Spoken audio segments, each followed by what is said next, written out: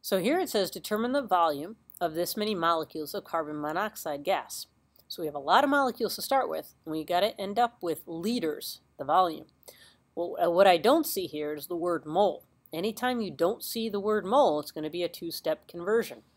So you're going to start here with lots of molecules. 7.55 times 10 to the 24th little tiny particles. We call these molecules. You're going to convert from molecules to moles, moles to volume. Two steps if you don't see the word mole. So here we go. Let's write down what we want to end with. We want to end with liters. We're going to start with the only number given to us in the problem. 7.55 times 10 to the 24th molecules.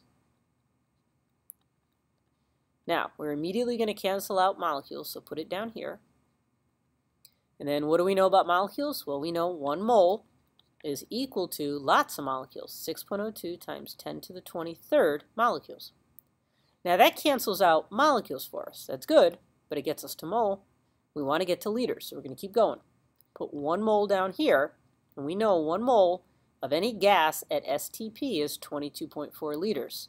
So we know this is a gas, and we're going to assume for now it's at STP, 0 degrees Celsius, and pressure at sea level, 1 atm. So moles cancels, it gets us to liters.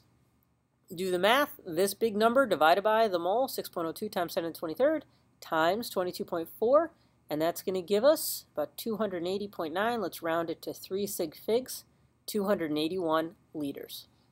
And there's our volume of that many molecules. Lots and lots of molecules, pretty big volume.